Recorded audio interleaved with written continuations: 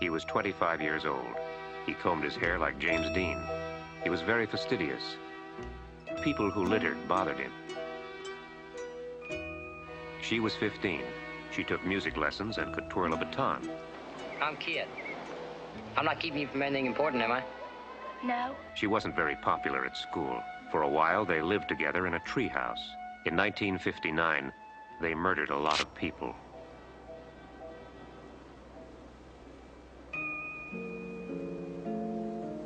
Of course, I had to keep all this a secret from my dad. He would have had a fit, since Kit was 10 years older than me and came from the wrong side of the tracks, so-called. I don't want you to hang around anymore. I don't want to see you again. Understand? Then, sure enough, Dad found out I'd been running around behind his back. He was madder than I'd ever seen him. He made me take extra music lessons every day after school and wait there till he came to pick me up. He said that if the piano didn't keep me off the streets, maybe the clarinet would. My girl Holly and I decided to kill ourselves. Same way I did her dad. Nobody's coming out of this thing happy, especially not us. I can't deny we've had fun, though. We hid out in the wilderness, down by a river in a grove of cottonwoods.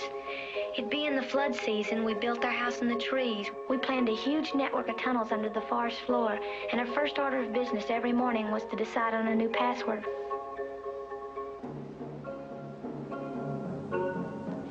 He gave me lectures on how a gun works, how to take it apart and put it back together again, in case I had to carry on without him. He said that if the devil came at me, I could shoot him with a gun. Hey.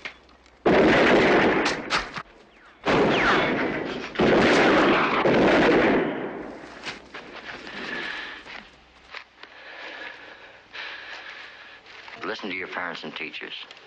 They got a line on most things, so don't treat them like enemies. There's always an outside chance you can learn something.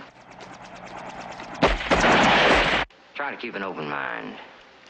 Try to understand the viewpoints of others.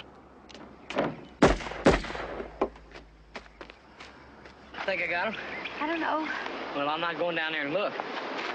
Consider the minority opinion, but try to get along with the majority of opinion once it's accepted.